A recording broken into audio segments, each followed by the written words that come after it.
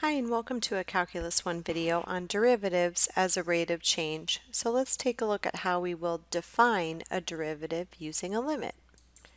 So before we get into the specifics and some of the algebra surrounding derivatives and rates of change, let's look at a graph. Alright, so let's take a look at this graph of a function and see if we can talk about derivatives at a rate of change graphically and make some sense out of some of this algebra and difference quotient discussion that we're going to have. So if this is my function, and I'm going to start with a random point right here where I have an x and an f of x, and I'll label this as a point just for future use, x comma f of x. Okay, and I'm just going to label it up here so it's sort of out of the way.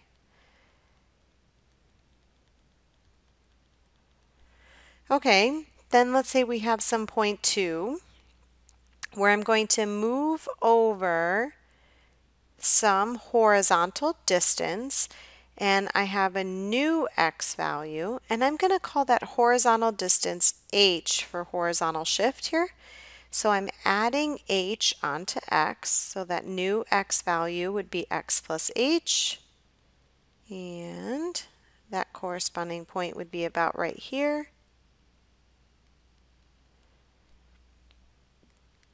That y value would be f of x plus h. Okay, so I can easily find what we call the secant line between these two. I'll draw it and then I will have to delete it because otherwise this graph gets a little too busy. But here is my average rate of change, and if I continue drawing it would be a secant line, right, going through 2 times. Okay, so I can find the slope of that secant line. And the slope of the secant line will require the 2 points. And I'm going to write the second point right underneath the first one up here, kind of out of the way. So that second point was x plus h, comma, f of x plus h. Okay? So in order to find the slope of that secant line, we're going to take y2, just from these 2 points that we've identified up near the top here.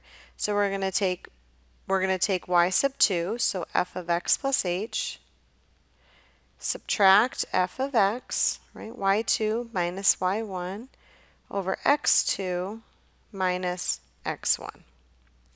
And I see that I can combine like terms in my numerator. So m, which denotes slope of my secant line, is f of x plus h minus f of x all over h. And this should absolutely be something that you are familiar with from a pre-calc course. And again, when I say pre-calc, I mean any class you took before calculus. So this is called the difference quotient. And you probably worked with this formula and simplified a whole bunch of functions, putting it into this form, and then having to try to divide the h out. And you probably had very little meaning to it, but this is actually what it means. You're finding the average rate of change. The average rate of change of the function is going to tell you if you went, let's say, from your home to school and you traveled one constant speed the whole time, what would that speed be to get you there? Versus speeding up and slowing down sometimes, right? So maybe, on my way to school, I go on a freeway and some side streets, right? And stop at stoplights, stop signs, all of that. So maybe my average rate of change or my average speed might be, I don't know, 32 miles an hour. But my instantaneous rate of change is what my speedometer is actually telling me. So it's my speed at each moment in time. So every time I look down at my speedometer, it's going to tell me right now I'm going 45, 46, 47, or whatever the speed might be at that time. Or maybe I'm at a stop sign and it's 0. Okay, so let's talk about instantaneous rate of change. So I'm going to, just so that it doesn't get too busy in here, delete the secant line out of there. And what if I wanted to determine the instantaneous rate of change at this x value? Well, I still need to calculate slope because instantaneous rate of change, after all, is still a rate of change.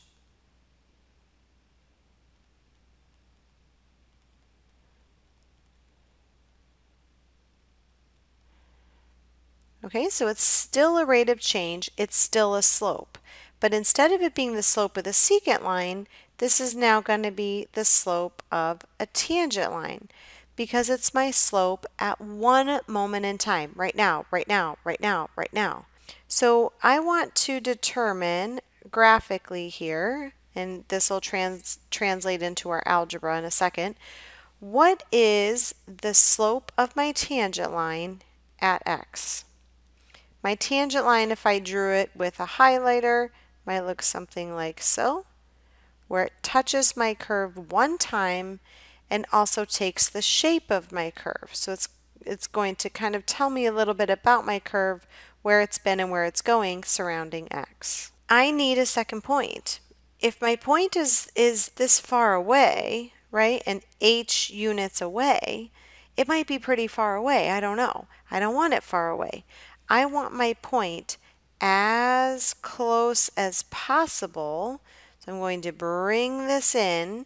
I want it as close as possible to the first x value, which means if I look at the x-axis, I'm basically saying I want to move this horizontal distance back so that it's as close to x as possible.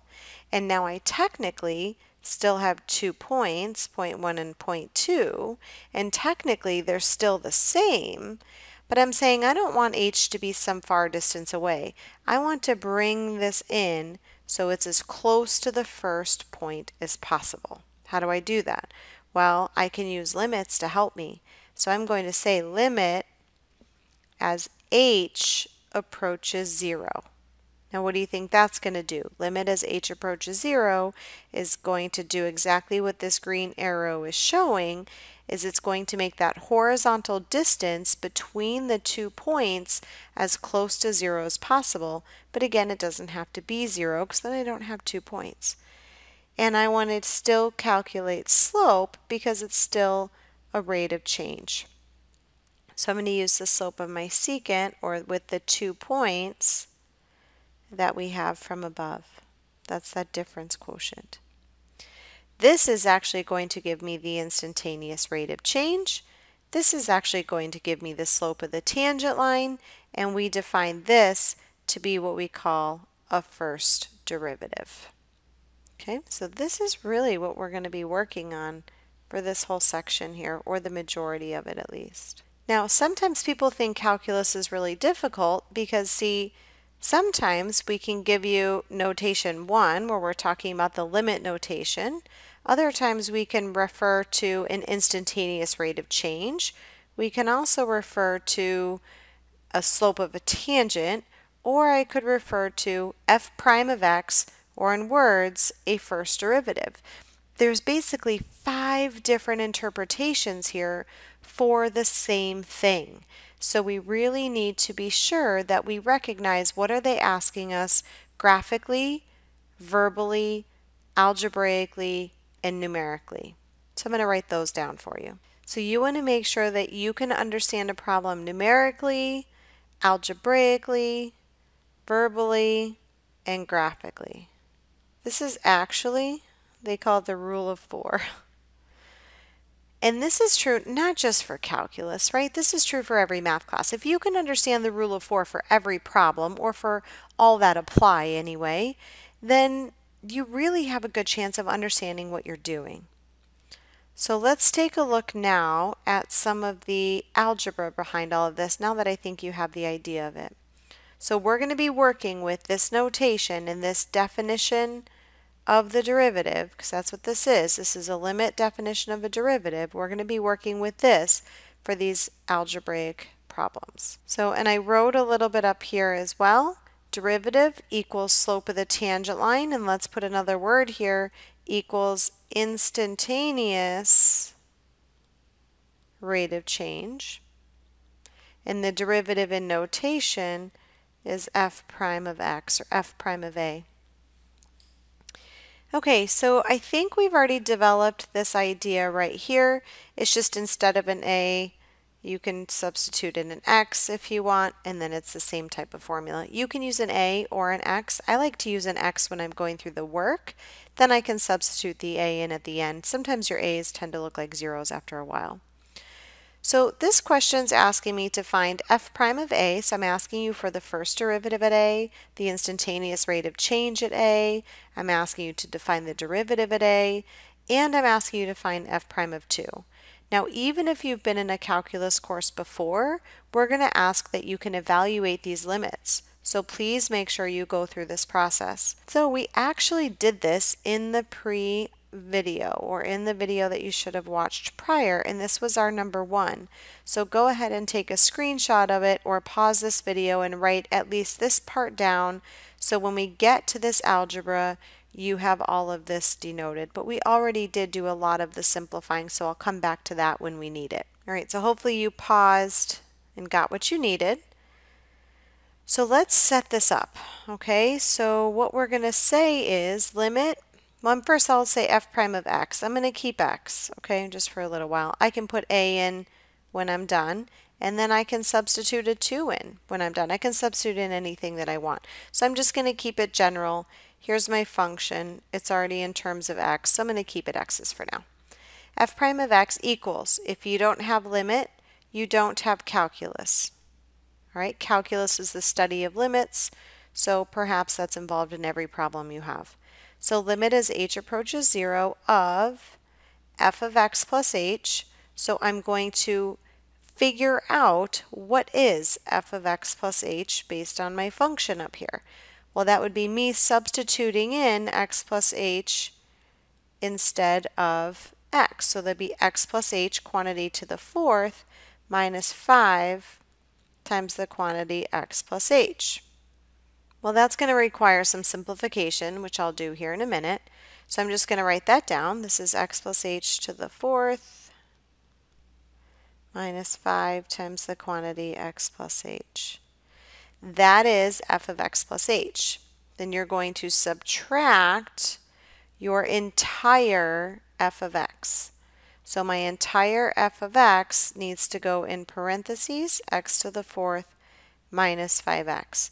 I also don't recommend doing too many things at once. Too many times we say, oh, I'll just distribute that as I go, and then depending on how many terms, sometimes we forget that we're distributing a negative. So I just recommend write it down, right? Write the parentheses, it doesn't hurt for one step. And it's all over h. So again, I'm going to reference what we did in the previous video. This is exactly the problem that we just copied down, right? So all this right here is exactly that problem, just without the limit in front of it. So I'm going to copy the polynomial that I have right here down on the other page. Okay, so there I am. And now what? Well, I've removed the discontinuity. And so now what I will do is substitute 0 in for h. So f prime of x equals, now that I'm evaluating the limit and I'm going to put in 0 in place of h, I don't need to write the limit anymore. So it would be 4x cubed. This term will go to 0, this term will go to 0, that term will go to 0, because again I have 0 times 6x squared, 0 times 4x, and 0 cubed. Then don't forget your minus 5 at the end. Now, I do need to be careful because if I did type this into any system, well, I wasn't asking for f prime of x, so it's going to tell me I'm wrong, even though I just did a whole bunch of work in between. They asked me for f prime of a,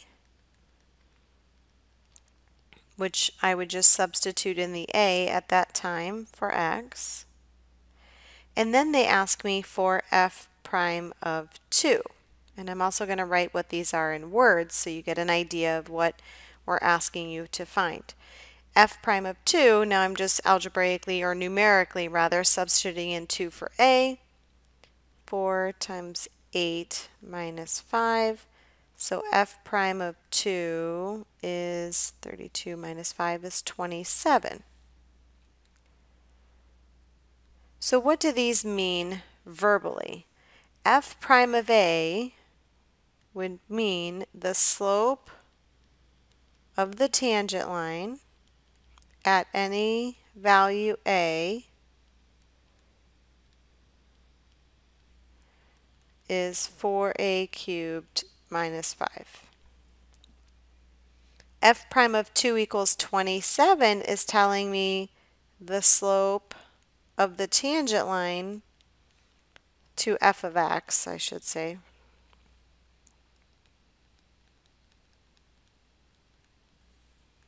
at a. So the slope of the tangent line to f of x at x equals 2, specifically in this case, is 27.